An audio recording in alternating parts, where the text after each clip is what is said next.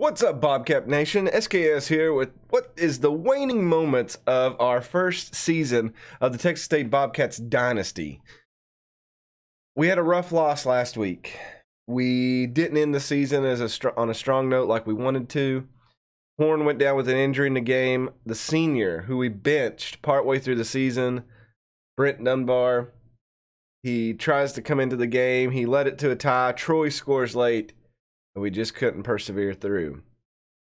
That brings us now to where we have a bye week. We have a couple of recruits visiting on campus. And then we'll find out what bowl game we are getting into if we get accepted into a bowl game. We have enough wins. We should. But you just never know. With that said, everything is done. Let's go ahead and go into week 15 and see what kind of damage we've done to our season. So going into the bye week, we have no recruits who have committed to us, but we're in a recruiting battle. It looks like we narrowed it down. Some of the ones that had 3 or 4 down to 1, and a couple with 2. We had one recruit. He's super low, like a 63, locked us out. No big loss there. We'll have to go in here and see what is on the table for us. The worst possible thing happened to us. University of Louisiana Monroe defeated Western, it looks like. And that bumped us down to 4th in the conference. Troy will win the conference. I really didn't think we'd finish middle of the pack. That, for our defense being what it is, we give up more points than we scored this year, and that is just not a recipe for success. That hurts. That's really going to hurt us in the bowl. We tied with Arkansas State in the conference. So I scrolled down here to check out the bowl games. It's Ohio State and Washington still the national title. University of Louisiana Monroe has now got the GoDaddy.com bowl. And Arkansas State is in the BBVA Compass Bowl. What is this? The New Orleans Bowl is Middle Tennessee State versus Troy. So at this moment, we are not invited to a bowl game. We don't have a game this week. There is a lot of 6-6 teams that are invited, but somehow we've been knocked out because of our conference strength, I bet. Our season could be over and we don't know. It's whatever happens on the bye week. I guess I'll go work on recruiting. I'll be honest, with recruiting, we've got a number of guys that are really close to committing. We got some visits this week. Hopefully we can lock up some more. But we've got a lot more leaving than we do coming in. And I dread the walk-ons that we'll be getting. Maybe we'll get some recruits that want to come in, or not some recruits, some transfers, excuse me. But with that, I'm going to go ahead and advance the week and see what happens. And see if we get invited to a bowl game. I don't think anybody else in our conference has any more games, but I'll check the schedule to double see. Well, it looks like we picked up another center. We got Bobby Norton, who has joined, and we're still in a Anthony Rogers committed to Georgia State. You backstabber. All right, we got our golden goose with the other quarterback. But some of these other guys, I'm worried about. They may just not commit anywhere, and then we're kind of up crap creek. There was a couple of linemen that we really wanted. And that safety, I really wanted Cobbs. I thought we had him locked in. I've learned a lot from recruiting this year. I think next year hopefully will be different. If I get the chance. I may not have a job. Or Brett Conquest may not have a job.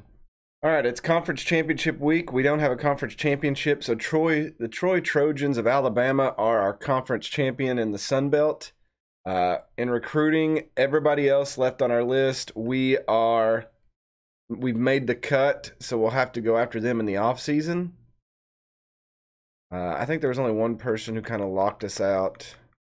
Or no, he committed to Georgia State. That's right. So, but other than that, we've got some key players, but just not enough. I mean, what do we got here? 1, 2, 3, 4, 5, 6, 7 recruits. And I know we've not met all of our needs. We'll get a walk-on fullback. We don't usually use a fullback. And then hopefully we get the linebacker and the defensive tackle. That was one of the things we were working on. If not, it's going to weaken us in some key areas that I'm just not happy about. But we'll have to see what goes on. I'm still thinking that we are not going to make a bowl game, even though we're 7-5, which is an injustice because nowadays every team who is 6 wins or better seems to get on or an invite to a thing. But I think because of our conference standing, we're going to get knocked down. But I'm going to advance the week and we'll see. This could be a very lackluster episode and a heartbreaking season for Coach Conquest in his first stint here at Texas State. Come on, please. Come on, game. We're 7-5.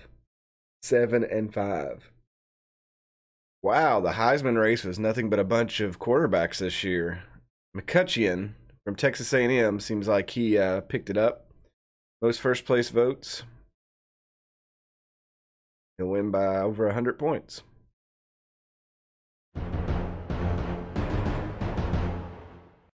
Disappointment sets in at Texas State University as we did not get a bowl game invite.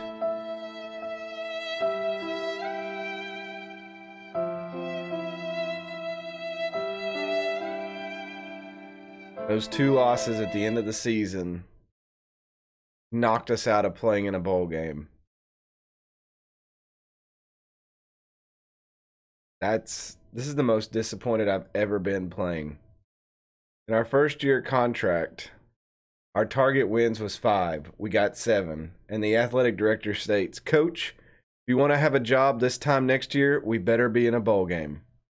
Go through the bowl games here just to see who from our conference got in. Obviously, Middle Tennessee State versus Troy is probably the marquee matchup. I think Troy got a little disrespected there going 8-4. I mean, Middle Tennessee State is 8-4 also, but look at the conference records.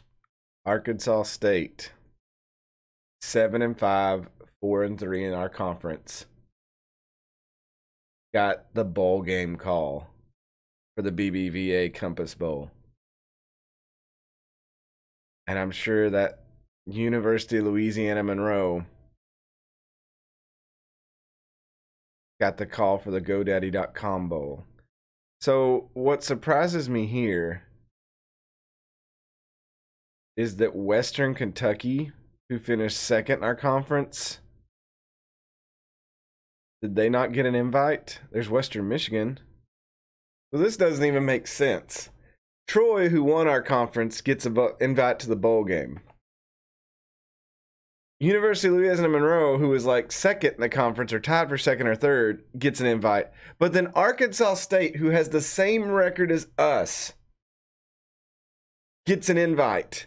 So not only do we get screwed, but Western Kentucky also got screwed in our conference. Well, I guess some bright spots for this terrible season. Omar Mangum set the season record for sacks with 17, breaking the 1982 record at the school. All right, just checking to see how our conference did in the bowl games. Middle Tennessee State beat Troy by 1 point. That was a good game in the New Orleans Bowl. Too bad we didn't get to watch that. Arkansas State, I guess, showed up. They defeated Syracuse and finished with probably the best record in the conference. They'll tie with Troy. And then University of Louisiana Monroe won a tight game against Northern Illinois. So 2 of the 3 teams from our conference won. And the national championship was a blowout. Washington spanks Texas A&M 52-20. Looking at some of the other big games. Georgia Tech over UCF. Missouri over Oklahoma State. The Cards of Louisville upsetting Ohio State in overtime. Nice. I would love to see that again. We got a long way to go. Our counterparts in Texas. Texas won big against Notre Dame. Alabama finished 11-2. 2nd in the country. Steve Humphrey, our middle linebacker, who's a sophomore, he finished 2nd team All-NCAA All-American, so congrats to him. For All-Americans for the All-Sun Belt, Tom Sutton is on there for halfback. Mangum on there for left end. Johnny Summers, defensive tackle. Humphrey. Sadly, some of these guys are seniors, and we'll be saying goodbye to them. Gore also leaving us. He's on there. Stanley, somehow, I don't know how. Falks would be your returner All-American. Let's see if we got any on the second team. Fogel, Parker on there. Kendrick, not bad. See, our defense won all these awards, but yet we allowed so many more points. And as John Madden says, the team that scores the most points usually wins the game. That wasn't us all season. All right, Gamer Nation, that's going to bring us to the end of this episode. It's a short one. I apologize for our failure. Coach Conquest will have to face the media and give some answers about what we're going to do for next season. What is going to happen? The 7-5 Bobcats, who I think deserved a bowl game, did not get a bowl game. And we're going to lose a lot of players. So his moves in the offseason, recruiting-wise, and I know that some people have made some comments that they're worried about his recruiting efforts. We could sink or swim, depending on that. So, hope you enjoyed this first season. I'll do an off-season episode to show all the new people we're bringing in and some of the new stuff, and we'll go from there. As always, thanks for watching. Hope you enjoyed it. God bless. I'll see you all next time, and hopefully greener pastures await us. Night, Gamer Nation.